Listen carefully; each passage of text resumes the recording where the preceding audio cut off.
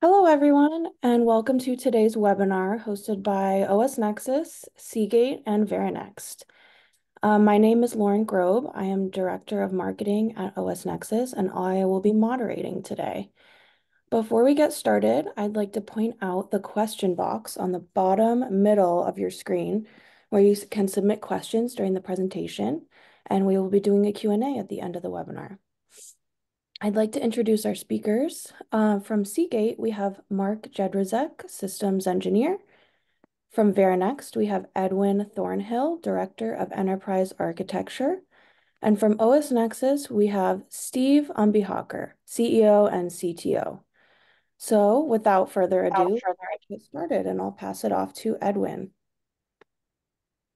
Yeah, so just to give you a quick introduction. I've been with doing end user stuff for 15 years before joining Verinext in 2015. So at Verinext, we are a full stack integrator solution provider. So we start with the business outcomes with our strategic customers and build the build down from there. So customer experience, whether it's contact center or applications, mobile applications, all that kind of stuff. And then the backend applications, the enterprise tooling for DevOps that with 4850 in mind there, and our hybrid infrastructure. So we want to start at the high end and work our way down because when the company builds a skyscraper, they don't start at the floor and work their way up on the design. They need to know what the requirements are above them before they can build out everything out there. And we are keeping everything security and compliance in mind. Very strong security team, obviously automation and AI in order to keep things efficient and moving through. So that's a quick little introduction on who Verinext is, and we will continue on with the program at hand. Thanks, Edwin. All right. Yeah. And then, oh, sorry. I've got the slide transitions. Here we go. So I'm going to start off with a little overview of the challenges in object storage, and then Edwin and Mark and I are going to talk to just some of the details of how we solve those problems in the follow-on slides. But just sort of setting the stage and some of the challenges in that area and how we work with Verinext and Seagate to solve these challenges. So one of the biggest things is just dealing with super large data sets. And so this presentation is really focused on object storage because it's really an ideal protocol and architecture to be using for massive data sets. And the solutions that we're going to be going over today go and cover everything from the hundreds of terabytes all the way up to the hundreds of petabytes. And we use some special techniques to handle those configurations that are over, especially those that are over 100 petabytes that we'll talk to. One of the other challenges, and really a costly one, is the forklift upgrade that most organizations have to deal with upgrading systems of all kinds, whether it's file, block, or object. But it's especially important to eliminate the forklift upgrade. But it's just you never want to have users have downtime, and that's a challenge that organizations deal with today. The higher durability requirements is also super important when you're looking at an object store, as you're going to be maintaining this object storage in kind of perpetuity as an organizational archive. And so, typical 5, 6 nines of durability are typically not high enough. And so we'll talk to how we get to much higher levels of durability. And then we're going to talk a little bit about immutability with object storage and those features and how you can use those to protect your organization, and the cost efficiency of the architecture that we're going to go over. And so this is solving those challenges, kind of just like the previous slide, but we're going to go over some double layer erasure coding techniques to get to the durability. We're going to talk about how we eliminate those forklift upgrades. As I mentioned, immutability, but we can also, if you've got questions around other areas of security around multi-factor authentication, you can put those in the questions area, and we can talk to those as well. And overall, this architecture really helps organizations save a lot on their object stores while also giving them better performance and flexibility with their object stores. And one of those things. One of the ways that we're able to do that is by doing a combination of the software technology with Seagate's Core Vault. So Mark will be talking to that as we get further into the deck. So with that kind of setting the stage, we'll dive right into the kinds of solutions that we build. So with this architecture or using the Seagate hardware and the Quantistore software, we're able to do both scale up and scale out configurations. And the scale out configurations let you just start with as few as 4 servers. And in this case, what you're looking at is these AP, where you see AP, that's a server blade inside of a chassis. So Seagate makes a specialized server that Quantistore integrates with, and you get 2 servers per chassis. So when we do a scale out architecture, like you see in these 2 rack level configs on the right, we're starting with at least 4, but in this example of a rack using 6 nodes, you can just build upon that by just dynamically adding capacity and performance just by adding more core vaults and more storage nodes. What's neat is that we don't have to go and change the hardware or the software to do a scale up architecture. So if you have a need for something that's under a few petabytes, we can do that with a single AP unit with the dual nodes and make a highly available solution there. But for the talk today, we're really focused on the scale out, where you're taking 4 or more nodes and turning that into an object storage config using the software. And we'll get into the erasure coding and some of the other features of the core vault unit in this talk too. So this next slide is on data placement. So when you go and set up an object store using Quantistore, you'll go in and set up an object storage zone. This is just like creating a zone inside of AWS, and you can name it just the same way that you would name an AWS zone, like US East-1.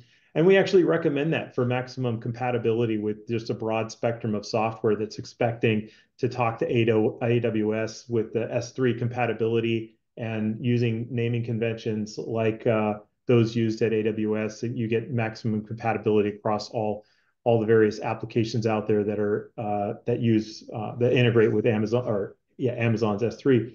But I wanted to kind of pass the baton here and have Edwin talk a little bit to kind of dynamic tiering and how that's been important for some of your customers.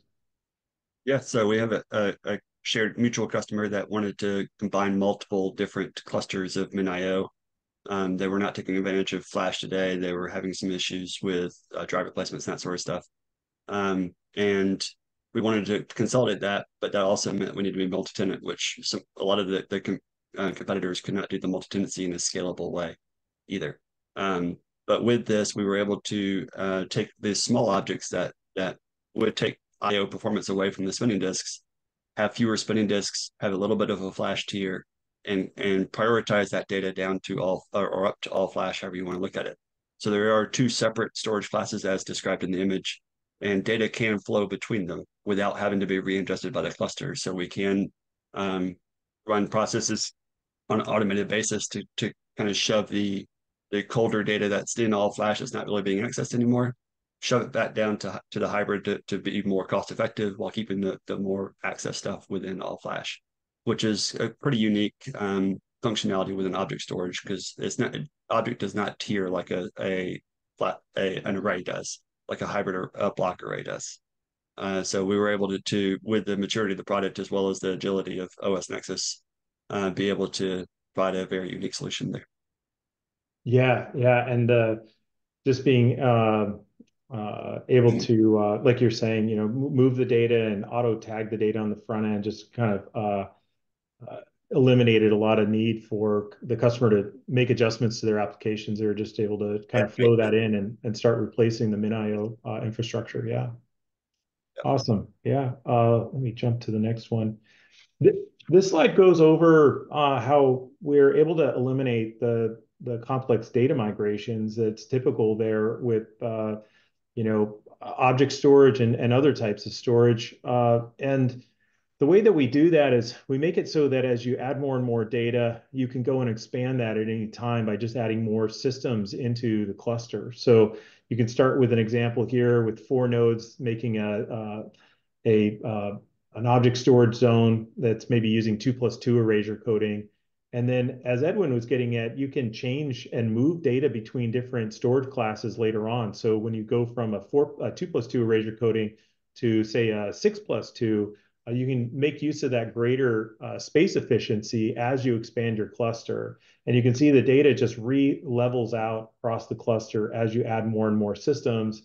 And you can even mix and match using different types of hardware. So in the future, if the systems have bigger devices, so if you're starting with the latest Seagate 20 terabyte drives and then adopting the Mosaic 3 Plus drives in later generations of your cluster, you can do that. You can mix and match the older, smaller sizes with the bigger sizes and just keep rolling things forward in perpetuity.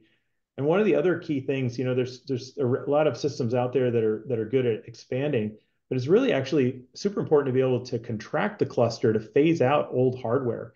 And you can do that here as well. We just reweight these old systems when you're ready to go phase them out. So as the thing fills, you can reweight this initial system down to 0. It'll flow all the data out of those, and then you can remove them from the cluster. And this lets you just keep rolling the software forward onto new hardware and not have to do those forklift upgrades. And Edwin, yeah, maybe you could speak to some of the kind of challenges in the past you've had with forklift upgrades. Yeah, and some of the other options that we've done in the past when we're making a major change, especially in the hardware level, um, there was a tightness of integration there that didn't allow us to really easily um, do that in a consecutive manner. So the best course of action at the time was to set up replication between the two clusters, the new cluster and the old cluster, get the data over there, and then repoint all the applications or DNS records over to the new cluster. Um, that is not necessary in this use case because we can expand and contract very easily across generations, across different sizes and configurations. It just uses what it can. The system automatically uses what is there based on the weight values that are automatically assigned to the system automatically. Yeah, absolutely. Thanks. Yeah. And And here, yeah, as I mentioned, you can recategorize that data as you grow. So if you start small with a 2+2 and later you've got like 16 nodes, we can change that up to like 12+3, erase your coding and add those additional storage classes. But yeah, it's like you're saying, and when it just ends up saving a ton of time and angst with regard to having to deal with the big migrations. Yeah. This slide goes into the durability gains that we get with combining the hardware and the software. So we're going to go into a bit on the core vault. And Mark, could you pass the baton to you here on a little bit on the adapt? Sure. Thanks, Steve. So adapt is an erasure code that Seagate has that's part of the package within the controller. So Seagate has their own ASIC, and this sits inside the ASIC. And Adapt has been out since 2017 is when it first iterated into the industry. And it's based on a RAID 6 algorithm, and it allows us to have either an 8+2 or a 16+2, 16+3 type of configuration within the array itself. So this allows us to be able to do very quick rebuild times on hard drives. So because it's erasure coding, we understand where the critical data lies within the drive itself.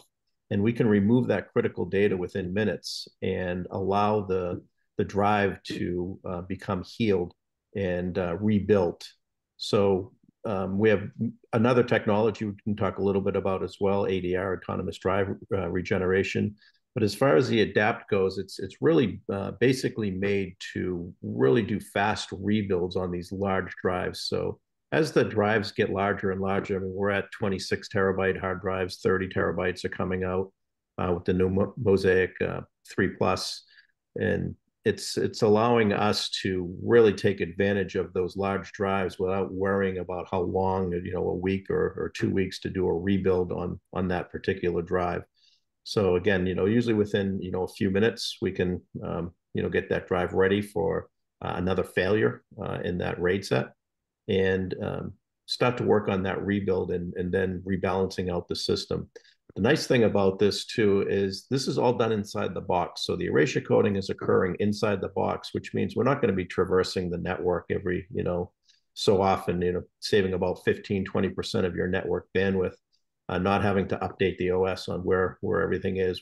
When we're done, we'll just let everybody know it's done and you're off and running. So this stays, kind of the east-west type of direction within the arrays themselves. And there's like an NVRAM in there as well, right? So the writes are getting logged. Yeah, so we actually do a split write. So when we're doing our write, we're writing to both controllers at the same time through a patented technology called simulcache, and that allows us to write to both controllers at the same time, and it sits in an NVRAM in case there's a power hit on the array itself. That NVRAM holds up with supercap technology. There's no batteries or anything like that in the array. And next time that array comes back up, it will read that NVRAM on the way up and then commit those writes to the drive so you don't have any type of data corruption. Very cool. Very cool. Um, and basically we're layering software RAID over the top of that when you're or software erasure coding rather over the hardware erasure coding when we do these scale out clusters. And so you're getting this double layer of durability. And this is exactly how, the public cloud providers operate their really large clusters. You get to kind of bring that to your own private cloud and combining those two layers, if you've got like 6 nines of durability at the software, 6 nines of durability at the hardware, there's some really cool data science that's work that's been done over at Seagate. This is an app that they've developed in-house to do this Markov chain analysis to go figure out what the level of durability is of any given architecture. And when we combine these two layers, a good example, you can get 14 plus nines of durability in these solutions. So exactly what you want when you're thinking about, hey, I'm not building a solution for 4 to 5 years, but I'm building a solution for decades to come that's just going to keep rolling forward. Having that peace of mind of that extra durability just makes it so that you can go to the data center to do the drive replacements when you want to, and there's no the kind of typical urgency that you might have had in the past can be subsided there. Oh, right. And yeah, and as Mark was getting at, the network impact, so much lower, just kind of goes away when you're having the durability inside the chassis, getting those drive rebuilds separated out. So, Mark, yeah, this is that kind of going into more detail on the rebuild times on with the adapt. Right. Yeah. So, as you can see, when you get up into these 106 drive adapt core vault systems, you're looking at about 25 minutes before you're fault tolerant again. So an average rebuild time is about 5 hours on a single drive. So this is far better than a traditional RAID system, which is if 55 hours with little workload being hit. So we've been in situations where people have told us that their workloads are pretty high, and their 20 terabyte hard drives have gone a week plus and doing a rebuild in a traditional RAID enclosure. But when they get into the adapt, these are done within hours. So it's freed them up to, as far as being able to sleep at night, not worrying about another drive going down within that RAID set and being vulnerable there. So this is definitely, something that's been around for a while within our technology since, like I said, 2017. And, we continue to make, strides in development as new technology comes available to us. It gets updated into the firmware. That's so cool. And yeah, and speaking of new technologies, the ADR stuff too, that being able to remanufacture the drives right within the box. Yeah, so the ADR, the autonomous drive regeneration, is a newer technology that's been out for about 2 years now. And what that affords us to do is to, being Seagate, we're the manufacturer of these hard drives. We're also the manufacturer of these arrays. And we also manufacture the controllers and the ASIC that's inside there. So it really puts Seagate in a unique position in the industry where we can talk to our own drives with our own controllers, and being the manufacturer, actually run some manufacturing tools inside the box. If a drive were to throw an error out to the controller, we can then take the critical data off of that drive very quickly and assess what's going on with it, maybe run some diagnostics on it, kind of configure, actually see what's going on with the drive. If a head is being misused or been damaged, we can actually take that out of service. If a platter is suffering some different issues, we can take that out of service. So we can remanufacture that drive inside the array and then bring that drive back online and then rebalance out your system, all without you really having anything to do with it, and not your users wouldn't know what was going on, because we have so many drives in the system within that pool that we're utilizing. So our performance really is not impacted when we're going and doing this in the background. So we can bring that drive back up and running and get it back up to a 90-95% utilization, and allow you to not have to worry about replacing that drive. The whole goal of ADR over the next 5 years or so is to really get to a point where you're not have to worrying about replacing hard drives for the life of the system.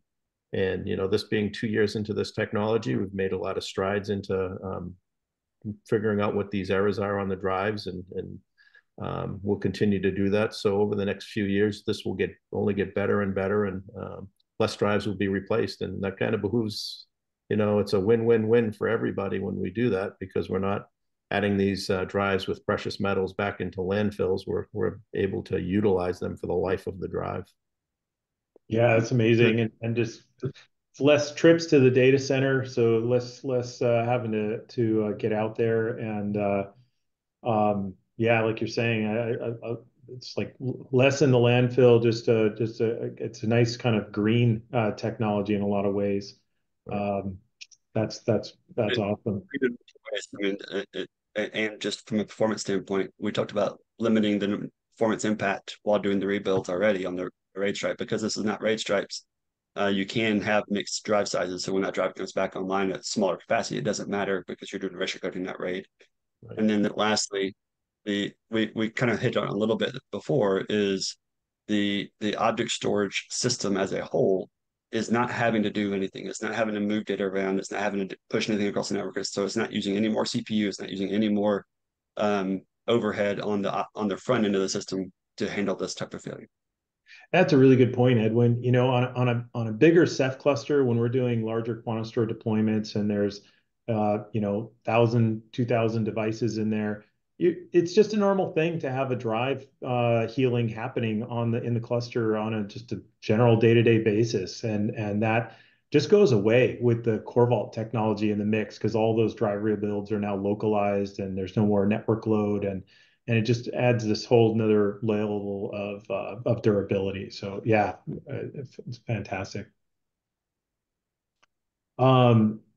So this next slide kind of dives into a little bit on the security benefits of object storage. And for those unfamiliar, there's, object storage in general doesn't let you do modifies. When you modify an object, or you're effectively uploading a new version of it, and it does versioning. So you can have an old version and a new version of the object. And for security and compliance reasons, and government compliance to various regulatory standards, there's these new modes that were introduced: a compliance mode and a governance mode. These are standard modes available in AWS, but now you can do this on-prem and set your buckets to compliance mode, which means that the object cannot be deleted at all. So it's a lifecycle policy that says, hey, I'm in compliance mode. None of this data can be deleted for 1 year. And then at the end of that term, it takes the lock off of it, but leaves the data there. The data, if you want data automatically removed, that's done with a different policy. So there's a immutability policy that's separate from a lifecycle policy. So you could have a lifecycle policy say, hey, I want to delete data that's 5 years old, but I want it immutable for compliance reasons for 1 year. So these modes are really critical to protecting against things like ransomware, and then there's some other features like legal hold. But Edwin, did you have some things you wanted to speak to on the markers and things like? Yeah, I mean, the important thing here is, as we all know, when something comes in and does something malicious to the environment, it tries to overwrite the data with corrupted data, right? Or encrypted data, not corrupted. Something that they can roll back upon payment of a ransom.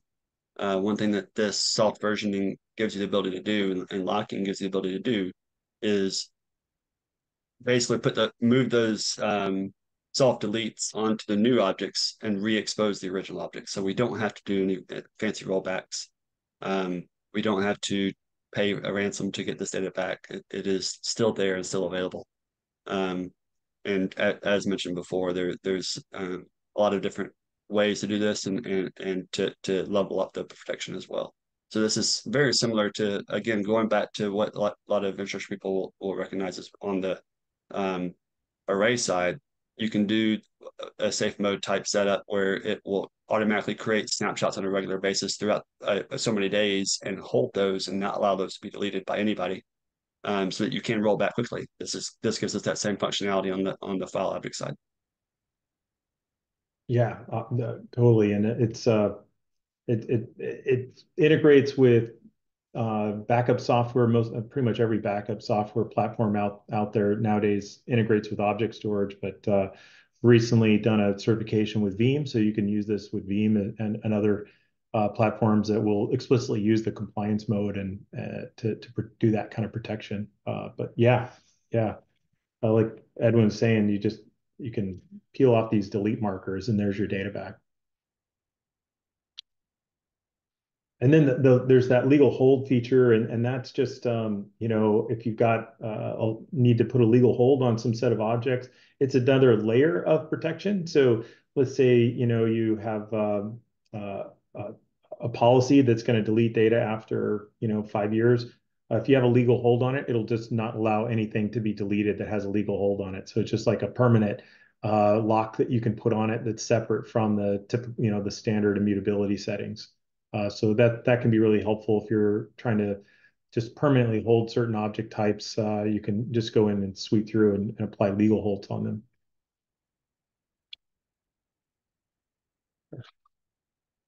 And this next one's about bucket replication. And so one of the key things to sort, once you have an object store set up is how do you replicate it? How do you get a second copy into another data center so that you've got a DR site?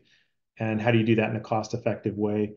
And the way that OS Nexus QuantaStor is priced is based off of capacity. So when you go and do that other site, there's a discount that you're getting as the capacity grows. And there's some additional discounting that we apply on these Core Vault-based configurations. But they basically, through a few clicks in the web UI, you can go and set up replication from one cluster to another. And it bidirectionally replicates the data. So if you go and start writing data via an application into a zone like US West 1, it'll automatically flow to US East 1 and US South 1. So you don't have to go and write any special software to replicate in reverse direction or forward direction. It's just bidirectionally replicating at all times. And yeah, you can also have asymmetrical zones as well. So you can go and set up like the West zone using an erasure coding level like 16+3, and maybe your primary zone is US East and you're using 8+3 for better performance. So you can mix and match, and you can have different generations of hardware. So just a ton of different flexibility around that. And Edwin, you were asking earlier about individual bucket replication. That's a good thing to point out. We also have the ability to do flows, basically setting up groups of buckets that replicate in a particular direction, but not in the reverse direction. So if you wanted to just take a set of things in US East 1 and replicate it just to South, or to block it from replication, you can also set up these controls over groups of buckets to do special things. All right. And this couple of things on the web UI. So the QuantaStor control plane spans all of the systems, all of the Seagate servers, the AP servers, as well as the core vaults, to give you a distributed control plane for managing all the hardware and the object storage all in one. So you can log in, set up the whole cluster, manage it all through a nice distributed control plane. And that control plane can manage multiple object storage clusters. So just like in that previous slide where you're seeing like the different object storage zones that are 3 separate clusters for East, West, and South. You can put all those clusters into what we call a storage grid. and then manage all of that through the APIs, CLI, and our web interface. And the web interface is accessible across all the nodes simultaneously. And then the security features around applying policies to your management users, that applies across the entire grid. So if you say, hey, I'm enforcing a particular security policy and two-factor authentication or LDAP authentication, that applies across your entire storage grid across all the clusters at all times. And then there's integrated monitoring of all the hardware stack as well. So this is a little bit on the hardware integration. So it's not just the software layer, but we're also deeply integrated with all the Seagate hardware. This is showing a Seagate 5U84 system with 2 nodes in it, and we combine multiple of these together to do scale out configurations, and we can use other models, Seagate AP224 with the core vaults as architectural option as well. But here you can see all the drives are green, they're all healthy. But if we detect a predictive drive failure, we can pull that dynamically out of the cluster, unweight the device, and send a call home alert so you know to go and replace it. And that's another kind of key thing is that we work closely with Seagate on the support side. So we give a unified support through OS Nexus takes first call, and then if there's a hardware thing, we diagnose down to the component and bring Seagate into the ticket because we've got an integrated support organization. So you don't have to jump back and forth. You can go and work directly with Verinext and the team at OS Nexus and Seagate together as a team through the integrated support system that we've developed. And that takes us to the Q&A slide. So I'll pass it back to you, Lauren. Yeah, we have a few questions here. So the first one is, can you talk more about how this solution uses a mix of hard drives and flash storage to optimize performance and usable capacity?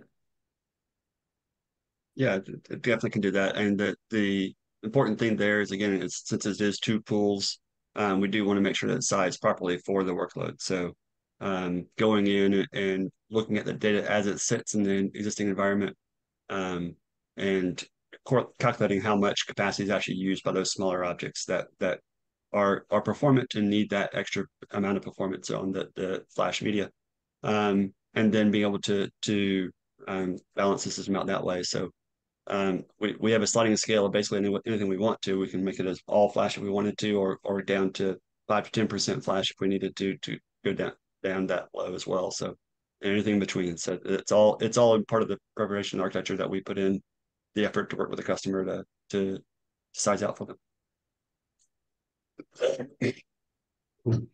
Awesome. Okay, so the next one is, does this solution integrate with the cloud?